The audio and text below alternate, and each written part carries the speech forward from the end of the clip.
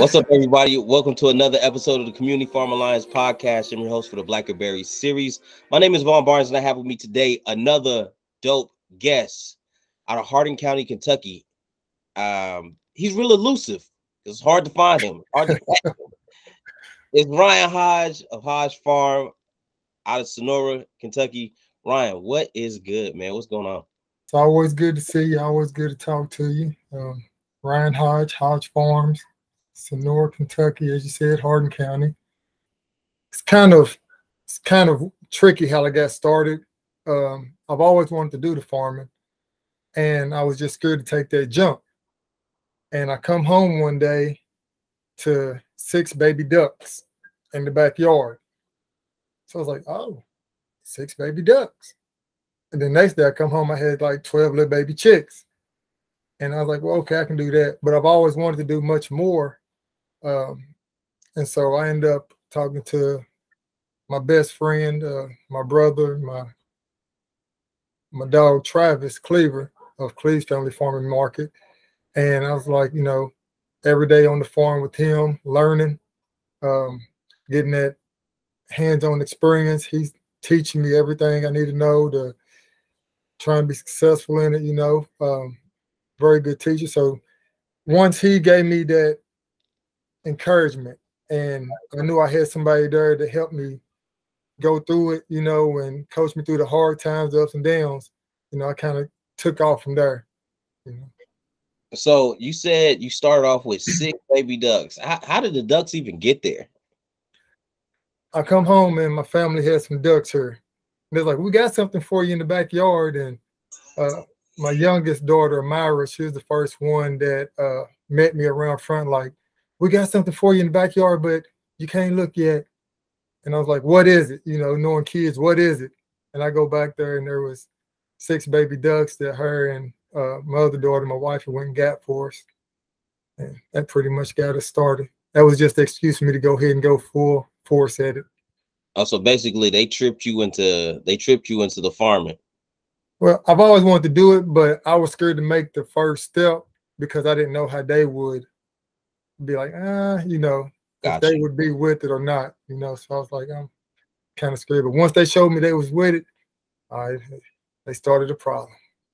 Now, I can tell you, after walking the ground with you a couple of times, I could definitely assure you it ain't a problem. You definitely know what you're doing. You out there, you're doing what you can. And I love it. I've seen you where I initially met you. What was it? It was me, you, Ashley, a Black Soil, Mike from Kentucky Greens. Gosh, who was the other? I know Travis was there. It was all at Travis's farm. It was Travis. There's another guy in the greens and stuff. What it was. Yeah, Mr. Lou. Yep. But then that teacher. Yeah, Chris Thomas. And I felt like I met you and you was just like, man, yo, look, I got some rabbits for you. I got this, I got that. and that's when I was already into rabbits. I'm like, man, who's this dude just giving me all this stuff? Man, I'm about to outdo this dude. Watch, you can't just give me everything and I don't get to give you nothing back. So where do you see your farm going? My overall goal is, and what I'm working toward now is I'm more into chickens than anything. In the layers. My overall goal by next spring is to have at least 550 layers. That's my goal, is 550 layers. And of course, the sheep, I like to have me about 10 good ewes and a couple of good rams. Right. That's more of what I'm into, is the sheep and the chickens more than anything. Got a couple cows, thanks to Travis Cleaver, and he blessed me with some baby cows, to get me started in that area. And also my hogs. I can't leave my hogs. I love my hogs. I've got 5 mamas right now, 5 good sows. All of them are with babies right now as well too. So I'm just wanting to keep on grow with these hogs and keep growing with the layers. That's my biggest goal, is to get a little bit bigger with my layers. That's my dream, 500 layers, 550 layers. I remember the initial time, first time I came out there, met you at Travis's, came back again. You was out there working Travis's, but you was like, yeah, you know, we're gonna go to your spot. And then he was like, my spot ain't as big as Travis's now. Like you got spoiled going to Travis's. Travis got, you know, a couple, you know, 100 acres or whatever, and then you come to mine and you had the acre, but you had it all separated and sectioned out. And then now, you know, I just returned and you changed it up. Tell me a little bit about how your ground works and the, you know, the section that got the animals on one side and got the pond, the barn, and then tell me about that. So I wanted to grow a course, and before anything, of course, I started with a dog kennel. That's how I originally started in 1998 with a dog kennel. Right. And then I took that and I invested into a construction company. And then that kind of gave me a little bit of leverage to be able to start with my farming stuff. Right. And I was always telling Travis, I was like, man, and my wife was like, man, we need more room. We need more room. And Travis, you know, he's like, man, listen, this is what you need to do. You need to find you a person that's got some land that could use a helping hand, this and that and the other, and you need to try to work a deal out. So I was like, well, who am I going to go to? And just so happened over the summer, early summer this year, one of my neighbors up here, he was like, man, I've got 11.5 acres going back there. Do you need to use it? He's like, I was like, well, yeah, sure. What we need to do? He's like, you cut my yard, you can have from the pond back. So every week I go over there. When now that it's getting cold, it's like every other week I go over when it gets high, cut his front yard down. It takes me about 20 minutes. And I have a pond, 11.5 acres, and a barn that don't cost me anything. Right. So that helped me a lot because I was able to take my sheep and my cattle and put over there. And like I said, I'll use up an acre, then I'm moving back to the next acre, then moving back to the next acre, and I just keep rotating it like that. And that was a big blessing for me, you know, to have all of that grass and everything that hadn't been touched in years, you know, just free food for my baby. So I try to take every piece of advice that I can get, and I try to capitalize on it and make it work the best I can, but make it also fair for me and the other party involved. So that's how we came about getting the rest of the land.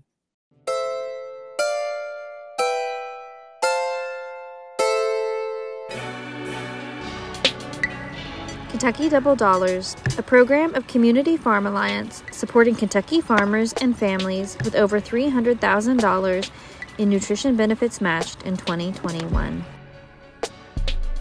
For more information or to find a location near you, visit www.kentuckydoubledollars.org.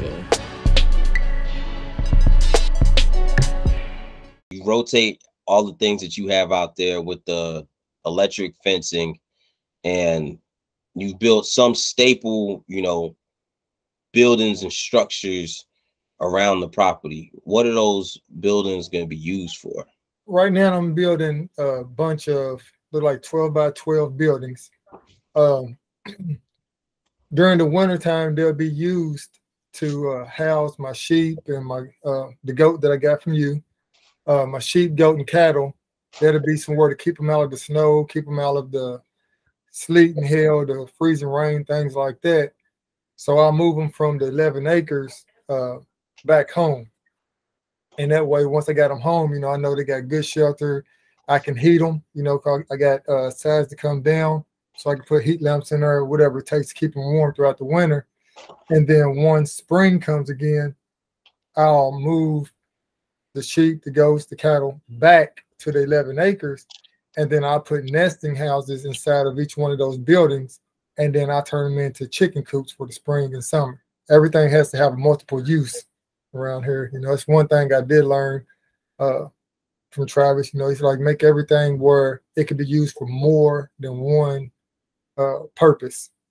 Now, you mentioned Travis a lot, and I know that he's been a, you know, great mentor for myself, yourself, and a lot of other people. Talk about one of the lessons that you learned from Travis. whether it be from, I mean, just any lesson you learn from Travis? The biggest lesson that I've learned from him was never give up. No matter how hard it gets, or no matter how hard it looks, or no matter what you think it's going to turn out like, never give up. Don't let nothing discourage you. Don't let nothing shut you down or hold you back. You know, continue to go and go forward. So that's one of the biggest lessons that I could say I've learned from him. And like I said, I didn't know anything about animals. Let's get that straight. I knew nothing about anything, had never been on a tractor, never been around cows in person or hands-on with them, you know. So all that was learned from the farm out there. I'm still growing. I'm still learning, you know. Every day is a lesson. Every day something new. I still blow his phone up all the time. Like, hey, man, this is going on. What I need to do now? You know, so to me, it's all about learning and not getting discouraged. Things don't always turn out the way you expect them to, but you can't let that discourage you. You have to let that encourage you. You know, it's like, okay, well, if I did it this wrong, I messed up. How do I turn this mistake into something better? You know, so that's something that I do now. You know, I can't do everything that Vaughn does. I can't do everything that Travis does. I can't do everything that Miss Renee Frey does or Chris Thomas. I can only do what I can do. So that's another thing that, you know, that was a learning experience for me, because like, oh man, Vaughn got quail. I'm gonna try to do quail. You see what I'm saying? Oh, Vaughn got going, you know. So I can't do everything you do or everything they do. I have to focus on only what I can do, if that makes sense. Absolutely. Absolutely. I think that was one of the funniest things that happened with me the time when we was out there, and I was walking, and I'm just like, man, you know, you got in your mind, you think you want 100 acres until you got to walk 100 acres. Yeah. You don't want 100 acres when you got to walk 100 acres, and this is going to be every day. Yeah. Every day. 365, man. That was my goal. Travis asked me when they said, how much land do you want? I said, man, I want about 100 acres at least. And he was like, all right, come on. So we started at the beginning of where his farm is. And by the time we got to that 100th acre, I looked at him dead in his eyes. I said, man, I think I'm good about 10, 15.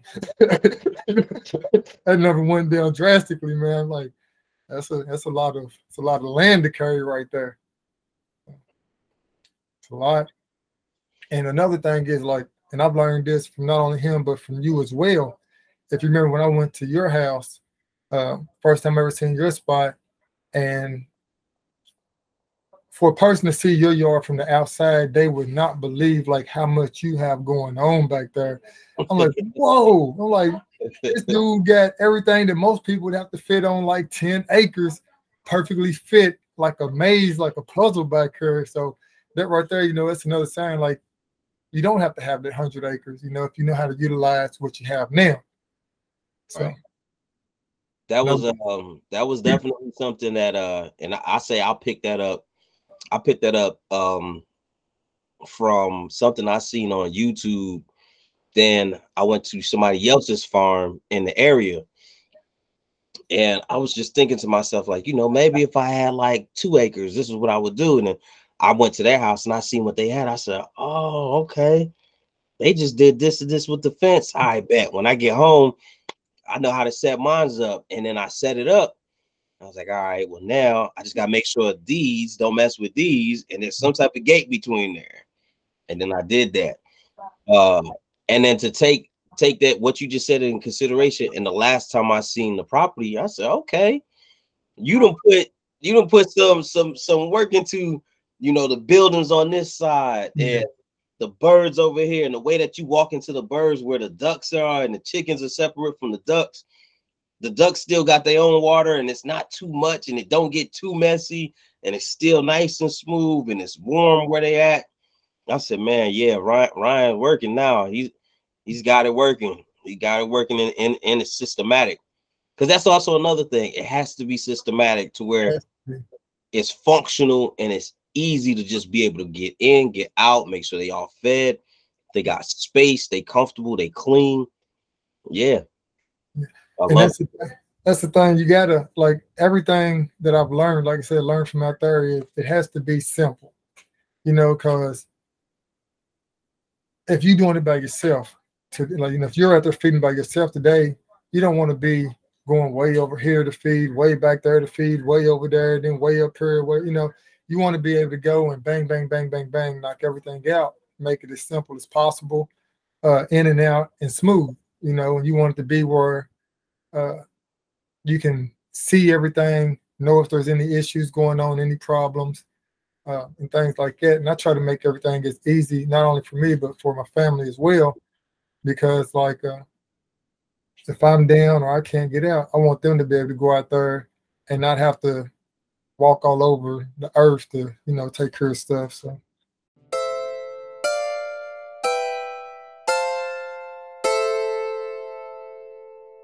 Farmers Market Support Program Services. Did you know that a program like this exists in the state of Kentucky? If your market has been around for a while, or maybe you are a new and existing market, we offer marketing development. We also offer business development. We want to offer programs as such, like capital support, to support your market managers. There's a cost share program. We can establish your market with the SNAP EBT program. And lastly, we provide networking. For more information, please contact us at cfaky.org/FMSP. Again, that is cfaky.org/FMSP.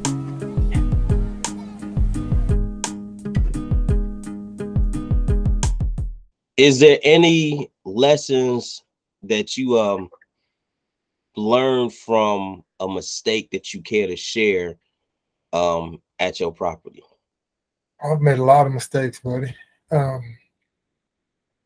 did learn that water and chickens don't mix too good. So I was, you know, like I said, just starting off, and a lot of times when we start off, we think, if somebody tell you, hey man, you need to do it this way, you'd be like, well, man, all right, well, I'm gonna do it this way because this way just seems better. You see what I'm saying? And then when it's too late, you'd be like, oh, so now I see why they said I needed to do it this way. So I had about, I don't know, about 800 baby chicks back there.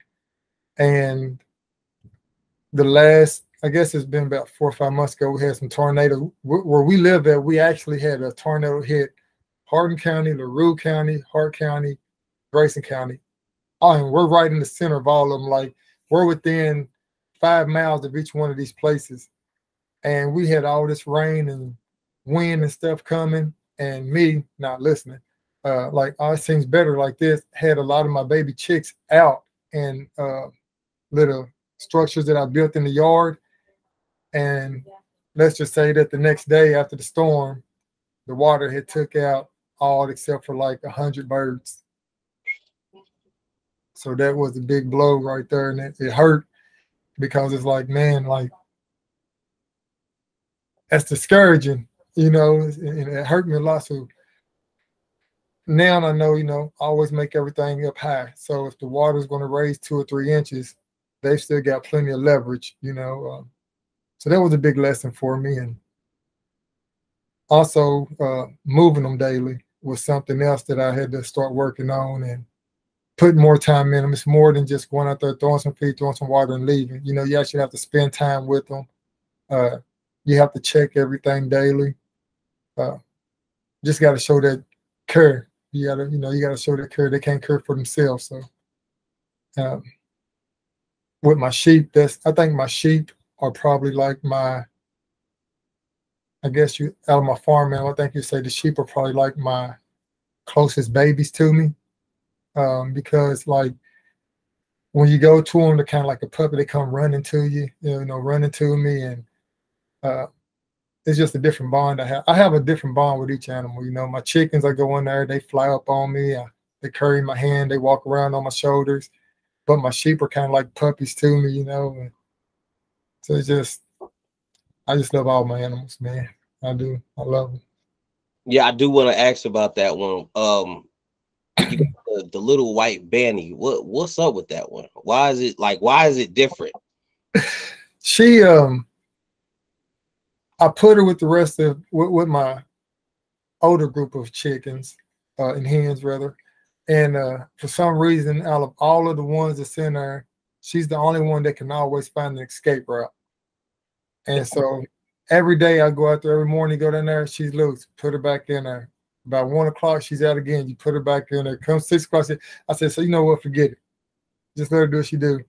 But she's not. She'll come straight to me. I'll go down there. I'll pick her up, and she'll sit right here. You know, she'll sit on my shoulder, and I can walk around and feed, and she'll ride with me.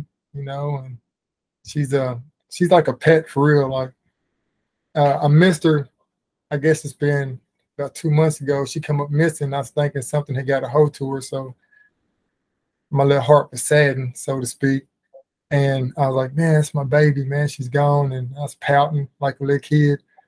And I was over at the barn and I heard something. I was like, what is that? And I kept hearing like a chirping sound.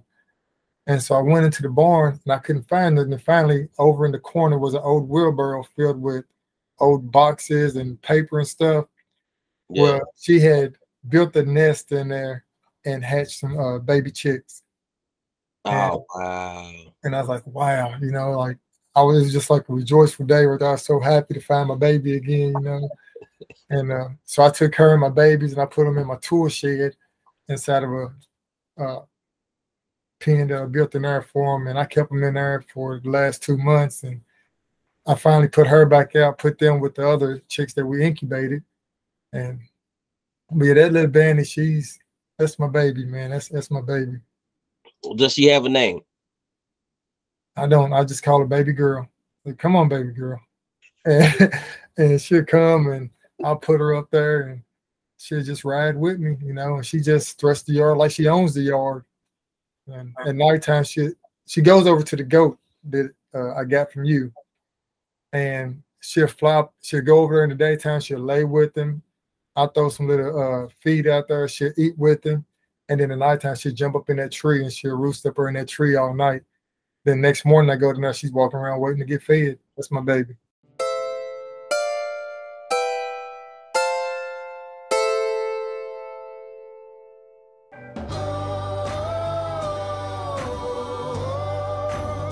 Did you know that CFA is a nonprofit organization that supports family farms, equity work, food access, and policy work across Kentucky?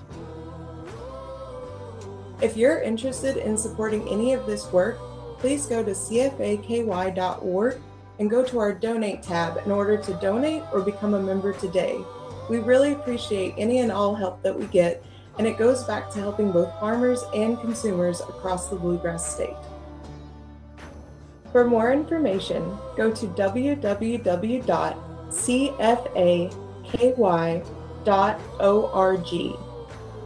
Once again, that's www.cfaky.org. Thank you. And now back to our show. What about the animals? Because you do have a lot of them. What about the animals that you appreciate for your farm? What is it? What's the appreciation? Where did that come from? I guess the biggest appreciation to me to the animals is that, like you said, the animals themselves take care of my family. You know, we take care of them, they take care of us. You take care of that cow, eventually that cow feeds your family. You raise those chickens, those eggs feed your family. Same thing with the sheep and the ducks and everything else. Also, they are, of course, like with the sheep and the goat, the cows, they help keep your land clean. They help keep everything up, with your grass, your weeds, things like that. So yeah, I mean, I appreciate them just as much as they appreciate me. Like I said, without them, I couldn't feed my family. Because you do got a lot of mouths over there to feed, and you got to protect them. Yes. That leads me to ask you, what kind of predators do you have out there in Sonora? When we first moved here about 4 years ago, when we first got this home here, we had coyote problems. Of course, that was before the farm animals and stuff had come around. and they would come up in the yard at nighttime howling, and they'd come close, and so the kids were scared to be outside. But like I said, I started with breeding dogs back in '98. I started putting them, lining them up around the perimeter of the side of the yard, the back of the yard. So a coyote actually did come into the yard one day, and the dogs did what they're supposed to do. And we've not had a problem since. Let's just say that. And we still don't have them now. You know, they don't even come as far as when we run them sheep back through there. The coyotes don't even come up that close to us no more. So they learned it was a one-hitter quitters, a Mike Tyson punch to them. So, but so we really don't have no predators now. There's 2 females back there that are really protective of the yard and the family, Yeah. and that would be my baby girl Black China, and then my oldest dog on the yard, which is Fancy. And then on the boy side, Omega, he holds the crown now. That's my boy. He's the one that no matter what it is, he's going to do whatever he got to do to make sure that you're safe, I'm safe, we're safe. You know, he's the man of the yard right now. You know? Yeah, he sure is. I don't think anybody's gonna come up there trying to mess with people in your backyard for That's the biggest thing, you know, living way out in the country. Which you've been here before, you know, there's no street lights out here. There's nothing out here but just darkness and woods. So having teenage girls and, you know, things like that, and my god baby, she comes over a lot.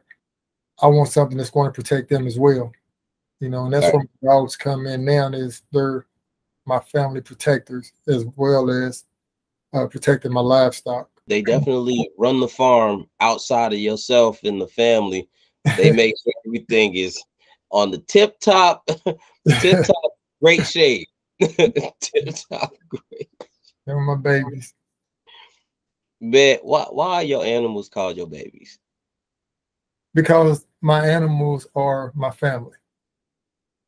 And one thing about it is an animal will never do you wrong, so to speak, in my eyes. You know, it's the reason why they say a dog is a man's best friend. I've got a couple of kittens back there. One cat, she's older. She actually just decided to move her from a neighbor's farm and been here 3 years now. And they're like, well, you might as well keep her. She won't come home. But those animals, you know, when you go out there with them, you just feel them love. You know, they love you. They're happy. They jump and they're happy. You know, they're like babies. They're like your kids, you know. So you treat them like your kids. You treat them good. You take care of them. You walk them. You exercise them. You play with them. You love on them. They love on you. And any animal that's on the yard, I don't just treat them like, even if I know this cow's going to go to the butcher, while he's on this yard, he's going to be my baby. You know. So I just try to take care of all of them and just have that passion, you know, because farming has always been something I wanted to do. And it's something that not only do I want to do it, but I want to be able to do it right. And I want to, and you so many times, you know, you ride past farms and you can just be like, I've been bringing up Travis again. I've been rode with him several different places. Like, he's been places I've never heard of before. And I've ridden with him and we'll be riding and we'll look at a farm. We both like the metal. So we'll be like, oh, what they got going on over there? And then he'll shoot, he'd be like, that cow needs some groceries right there. You know, something like that. And so I want to always, you know, and we just cut up a lot. But when you go out there, like I can go out there in that backyard and over in that field and I can just be there all day. You know, I can just sit there and just go in the cages with my ducks or my chickens or the hogs or the sheep and the goat, and I can just be at peace. You know, that's like my little piece of heaven on earth right there. When I go to the farm, it's heaven on earth. You know what I mean? Right. Because it's never like work or anything like that. It's just being able to live your dream out is what it is to me. And for me to be able to live my dream, this is how I'm doing it. So you had mentioned one time we was talking, you said this, You said, man, I can't wait until it's the winter time because that's when the farming really start. Yeah. I'm like, well, isn't that when the season ends? And then you said, no. And then you went off into why. Talk a little bit about that for the people that are listening and watching. What do you mean about farming starting in the wintertime? I know it's kind of weird. Like during so like Cleve's Family Farm Market, they do a lot of vegetables and things like that. So during the spring and summer, they're going 18 to 20 weeks going hard with vegetables and things like that. And I'm not a vegetable guy, so I don't really know much in that area. But once the vegetable season's over, it's like, now it's time to, be out there with these babies every day and do this and do that. And it gives me, like, if you can get an animal through the winter, because the winter usually is like the hardest time to get them through. Right. That's when I learned the most. That's when the classes begin. If you can pull them through the winter, then you have an easy spring and an easy summer. And so when I'm out there, wintertime is 99% of the time it's just me and Travis out there, so we're frozen together, we're wet together, and I'm full of questions when I'm out there, like, well, why does this happen like this? Or what do we need to do here? Or how do we do it? And that's when I get a lot of my learning.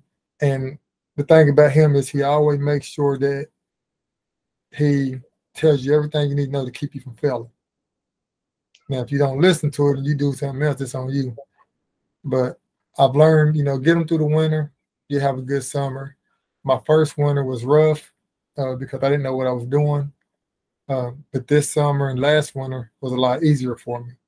I learned about how to properly insulate the chicken coops. So I learned how to properly insulate stalls and things for my hogs and the baby hogs, for my ducks, for everything. So now it's like I'm better this year than I was last year, and I was better last year than I was 2 years ago. So each year I'm learning and I'm getting better at it. But you said you're not a vegetable guy, but I got video footage of, it's not you, but it's your daughter out there. What is that patch? What is that stuff growing out there? It's greens. I try to do something small each year, like greens, tomatoes, because I like to eat tomatoes, onions, greens, potatoes, things like that. So I grow a small, maybe, I think this section is like a 10 by 8. And then I got another section that's like a 12 by 10 that I grow tomatoes in, and onions, potatoes, things like that, just enough for us in our household. The personal stash. Yeah, personal stash. And plus I like greens. So, also with the greens, like with my rabbits, my ducks, my chickens, I can go out there and take a handful of those. And it also feeds my chicken and my ducks and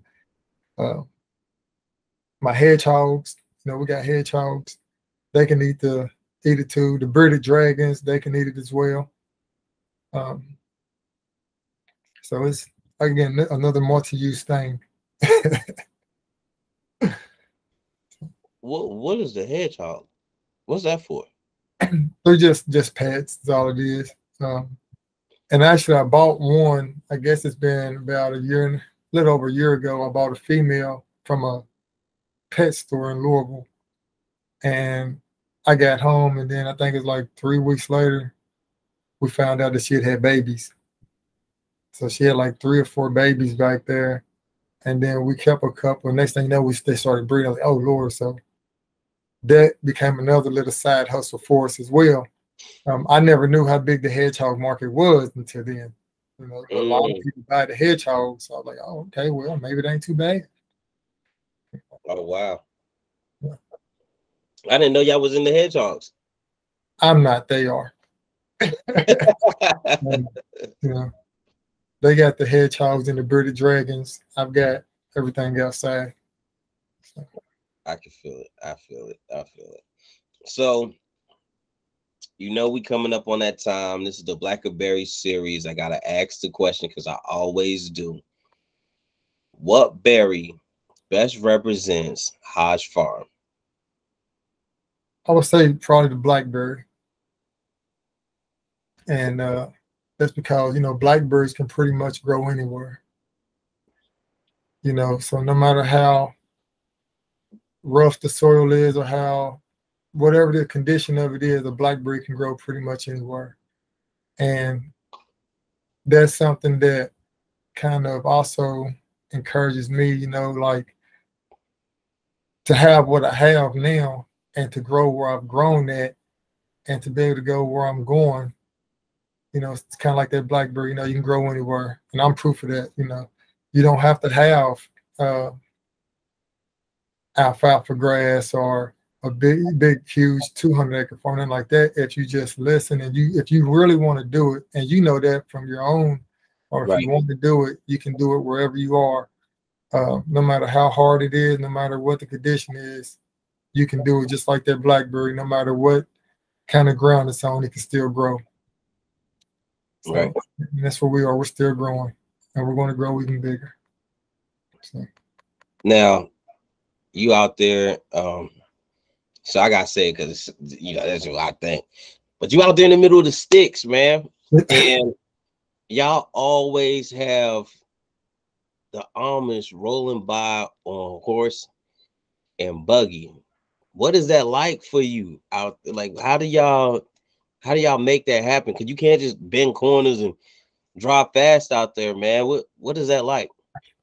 It's pretty neat. It's a pretty neat experience. Because also, you know, we try to barter and do deals with the Amish. You know, there's been times where I'd be like, hey, look, I'm gonna give you 3 of these meat birds and you give me 2 gallons of that fresh milk off that cow up there, you know. And there's been times where I also have a construction company where we remodel houses and things.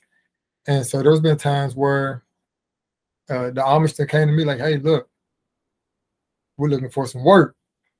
And that's good help right there, you know, so they don't have to do a lot of jobs for me, whether it's on the farm or at my house or other jobs that I've got. And just being around them, you know, it'll teach you to humble yourself, because when you see, you know, we complain about a lot of things, but then you see these people, they living without electric, they living without running water, they're living without cars and trucks and track, you know, things like that. So it's like thriving still. Yeah, and they still thriving, they're still doing their thing. So it's like, who am I to complain? You know, how can I say, well, man, I don't have a tiller when I go up there and they're out there with hose and stuff like that, you know, digging and raking. So I can do that. Or if I say, well, I don't have a tractor to cut hay, and I go up the road there and they've got horses out there, or they've got their kids out there with sickles chopping the weeds down by hand and then just bagging it up, you know. So it's just, it's a humbling experience, you know, let you know. And it's pretty neat to see their lifestyle compared to our lifestyle and to just be able to interact with them on occasions. So it's pretty neat. And I like being around different things like that, so to speak. All right. Well, you know, we've come to the end. I'd like to say thank you very much for coming out here. Everybody, thank y'all for listening. It's another episode of the Blackberry series of Community Farm Alliance podcast. And I always close with real change comes from the ground up. Until next time, peace. See you, man. Nice talking to you. Out of here.